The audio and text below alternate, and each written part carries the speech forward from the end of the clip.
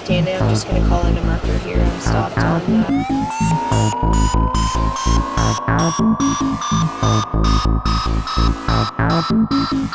Emergency.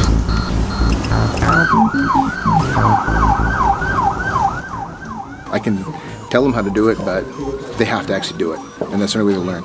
And many of the students, that's the way they learn. They learn by doing things, and the exercises that we go through are quite often, we've found in our feedback surveys, the best part of the course, that they actually were able to do something as opposed to just sit and listen about it. So what we do is actually prepare students for their testing, the fitness, the APT, para-testing, the different processes they have to go through, including interviewing, so that they will be competent applicants for policing. I think some of the applied learning that we have here at Fleming that's unique to Fleming, amongst co-op, the link placement that we have, field placement that we have, our fitness program, which is 3 full semesters as opposed to often 2 elsewhere.